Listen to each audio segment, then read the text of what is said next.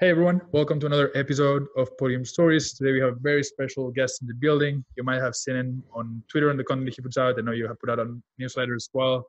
Aleksandr is the CEO and founder of Lemon.io. They're an exclusive platform for hiring vetted freelance developers on demand. They help connect early stage startups with vetted engineers and developers. Aleksandr, thank you so much for taking the time to be here. It's a pleasure. Thank you for having me. Absolutely. So just to give our audience a bit more context on Lemon, can you tell us a bit more about what you guys do and the service that you guys provide? So Lemon.io is a marketplace of vetted engineers, as you said. What we do is when engineers want to work with us, we test and interview each of them, and we put them in a database. And when the client is looking for an engineer, we just offer them someone who is already in the database and have been checked and interviewed by us. We work. Majority of engineers are located in Ukraine at the moment. We're going to expand to new countries in Eastern Europe, and probably then we'll go to Latin America. I gotcha. Because you're based in Ukraine right now? Yeah, I'm here in Kiev. I love it. I'm originally from Spain. I was wondering, how's it been for you to work internationally from the Ukraine and from Europe? Have you seen that it's an easy transition to work with companies, I'm guessing, across Europe and some in the United States? Or how's that been to that process for you? Ukraine has a history of outsourcing. So of course it's not India. So India is the largest, I think, outsourcer, but it's still large. There are a lot of companies who have R&D departments over here, and like there are a lot of major outsourcing companies, like companies with 4,000 people in their teams. So it was no brainer. Ukraine was known as a country of good engineers, and it was pretty easy. I hear you. And correct me if I'm wrong, but I said before Lemon, you founded Coding Ninjas in 2015 with the idea to build an Uber for web development. But did you eventually pivoted to Lemon? Can you tell us a bit more about what were the obstacles that you faced with Coding Ninjas, and why did you think that a rebrand towards Lemon and maybe a bit of a different business model was necessary? Right. So Coding Ninjas was the same company. In 2014 I moved to Israel, and Israel is a very expensive country to live. I think even more expensive than US. So I was working for an Ukrainian outsourcing company. I was helping them to build sales in Israel, but I was taking any extra opportunity to work, and there's someone who asked me to find a freelancer. And I did it, and they were very happy with it because they were working on a small project. It was a one-person agency, and they were so happy with this. So they referred all their friends to me, and it was a side hustle at the moment. But through the time working with them, I realized there is a market opportunity. So at that time, we wanted to be an Uber, as you said, an Uber for web development projects. With a sense of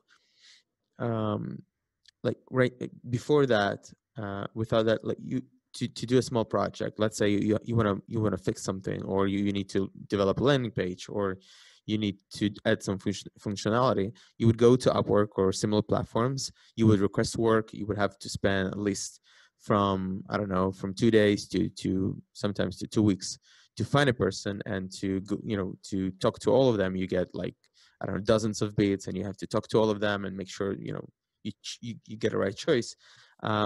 So what we wanted to do is like Uber style. You come, you post a project, and then someone picks it up, like a driver picks up the ride.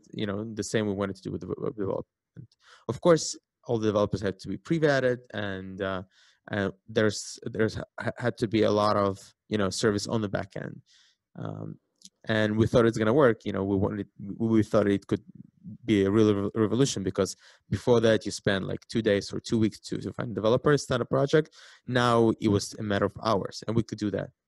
But it worked only on the small scale. On bigger scale, it was a problem. First of all, there's a very large human factor. people who come to work on the small projects, they first of all, it's really hard to work on small projects. Why? Because um, if you're if you're um, if you're taking a project that you didn't work before, probably you don't know the code, so it takes you some time to get onboarded. But also because there are so many people who work on the website before. There are so many problems in this code. There's so many styles of this code. So sometimes we work mostly with WordPress. So sometimes developer would do something and he would break something else. Something else would Not break. because not because he's a bad developer, just because there's so much history with this website. And we had a lot of websites who were on WordPress. And if you know WordPress, you can use plugins over there. There is pre-built functionality, so people would add a plugin for anything, literally anything. And because there are so many plugins, the website would just crash. So to do that on scale, we would have to not only private engineers, but also private the websites and not let in the websites that are bad, or offer them to rebuild those websites. But this is already too many operations. At the time that we were trying to figure this out, we were getting more and more projects or full-time developers. So the client would request not the small project of 20 hours or 1 hour, but we need someone for 40 hours a week, or we need someone for 20 hours a week. It was obvious that we were making more money over there, and it was much easier because we didn't have to manage them so much. But still I was trying to fight it, because in finding full-time and part-time development, there's very, very little innovation you can do. Right. And a lot of this was already done by companies like TopTal. Like TopTal really did a revolution over there by having developer testing on scale, and bringing such an amazing community. So I didn't want to enter the market where we were like me too. It was not even me too. It was like me 100. Right. Right. So and what we do, we can grow over there, and we're growing right now, but there is no real innovation over here. And with Coding Ninjas, I thought this is a real revolution, because it's a real problem. Even with existing Upwork and Freelancer and Guru.com, there's still a huge pain to finding those freelancers and managing those freelancers. So I was trying to fight this pivot, but at some point I just realized that, and I didn't realize it. I'm kind of blind person. If I'm going, I'm going. Right. But my co-founder, he said, like, look at this, look at the numbers, like 90. I'm not sure that exactly 90, but it was somewhere around 90% of our revenue came from this already larger projects. And so, we just have to stop it. You cannot fight it anymore. There are no more arguments to do that. Right. So, and after that, we saw that, okay, we at least have to niche down. And we thought that when we decided to work with early stage startups, but that a lot of companies don't care about, we decided that Coding Ninjas is not a proper brand for that. And we rebranded and pivoted and, and renamed also. I love that. Yeah. It's very interesting that, you had this idea, and as a founder myself, like, our business is like a baby, right? Like we love that idea, like nothing else in the world. What would you say to a founder who the idea maybe is not working, but he doesn't want to quit with the idea? Maybe he's falling in love with the idea. At what point do you think, hey, if maybe you need to pivot, or you need to start something else? Because I think it's a challenge a lot of founders have, right? And it seems like you faced that challenge and eventually you moved on. To other founders in that situation, at what point do you think, hey, it's time to move on? At the point that you're not motivated to do this anymore. Right. Yeah, there's a fine line between pivot and quit. Right, that's a problem, right? Now, there's a question of, like, how do you want to spend your time? Because there's so much time we have, right? There's just only whatever 40 years of time you want to do work, right? And there's only 8 hours a day. If you're a psycho like me, you have more time. But yeah. So like, how do you want to spend your time? And if you want to spend time doing this, even if, you know, if it's not working, do this. If you're feeling that it's not working and you're not motivated to do that, don't do this. Right. Now, pivot is a very pivot is a very broad term. Now, you could pivot by going with a little slight pivot, or you can say, okay, I'm not doing this anymore, and I'm just trying something else. So it's a very fine line. You're right. I don't know how to give advice. I don't want to give advice that is bad, but I knew that I didn't want to quit, even though like I had a lot of people who I worship, who I Right. look up to, saying that this is not a good business, you're wasting your time, and um, you know, you're not gonna win, and it doesn't look like you want to spend time on this. But I still did it, and I don't know like if I was wrong, right or wrong, because it's still, you know, Right. to figure out. But I loved what that we do very much, and I love my team, like very much love the team that we built, and and we get so many signals that it's working that I decided, okay, I at first I decided that let me give this another like 3 months and then 6 months, Hmm. and now I think, okay, let me give this another like couple of years and let's see. And you know, we're winning a little bit, like, Yeah. I mean, not winning the market, but winning inside our Of course. little wheel. We're winning, like we're doing like milestone by milestone. We'll see.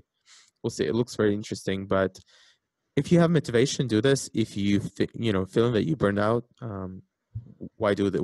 Why waste your time on something you don't believe in or something you're already exhausted of? Yeah, I think we as founders are very competitive, right? So like that feeling of like, maybe if I try 3 more weeks, I'm going to be able to figure that out. It can extend forever. So it's very interesting to hear your perspective on that. I read in an article of And yours that one more sure, thing is that I heard on the Marfus Milling podcast earlier, that I don't remember the term, but there's sometimes you're doing things just because you're doing them, and this is a spot, and I realized for myself this is a spot you don't want to be, and there are people that are doing things just because they're doing them, and this is where you don't want to be. If you're not if you're not psyched, if you're not hyped, there's no reason to do that. because like you said, we only have certain number of hours, certain number of years that we can invest into different things, right? So there's the opportunity Right. cost of doing something we don't want to do. Right. And opposite to investing, for example, you could invest in many things, but when you're a founder, you have one bet. Yeah, And this is the scariest thing. And usually you take this bet through, I don't know, from 3 years to, I don't know, 10 years, 15 years, and you can do only like few bets in your life, right? right. So where do you want to bet? This is a question. That's a good question. That's a good question for sure. And even when we pick the right path, it's not always perfect, right? I read on your 2020 year in review that it had been a very tumultuous year of your life, turbulent year in your life. Can you tell us a bit more about, like the things that usually people don't see? And I know you're very transparent with things that are going on in your life and your business. But can you tell us about like those moments in 2020 that were maybe a bit complicated, and that how what you had to do to come on the other side of that? Um, 2020 was complicated in a way, but 2020 was very a year where you learned a lot, and I don't know if it was a very difficult year. I mean, I don't want to say it was easy year, but it was it was not that difficult for me. I mean, in retrospect, if you look back, I'm sorry for my English. No, Uh, man, I'm not English retrospect. speaking either. Retrospect, yeah, yeah, So um, it was few moments that was very hard, and you know, I wanted to quit and do something else. But in reality, for us, it was a very exciting year. We introduced a new brand, and because of that, we had so much support from the community, so much support from different people.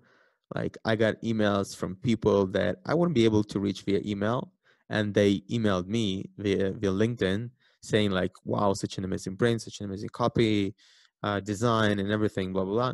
So for us, it was kind of winning. We didn't grow that much because by July, we've lost something like, I think 40% of our client base. But through the year, we grew 40% and we added, I think, another 25% of revenue. So it was a okay year in terms of growth, but in terms of team and how we feel and how we, you know, um, our goals, we're very looking up to 2021, and yeah. I love that. I love that. One of the things that I want to talk to you about, Alexander, was about the building in public movement. Just for Sure. some context, my agency helps build personal brands. So I'm very in the movement in terms of like from an outside perspective. I would love to hear more about like I don't even know if I want to call it building in public, but being radically transparent. At what point where did you decide that building the community on Twitter, putting out the newsletter was something important for you, and that you wanted to really allocate a lot of your time into?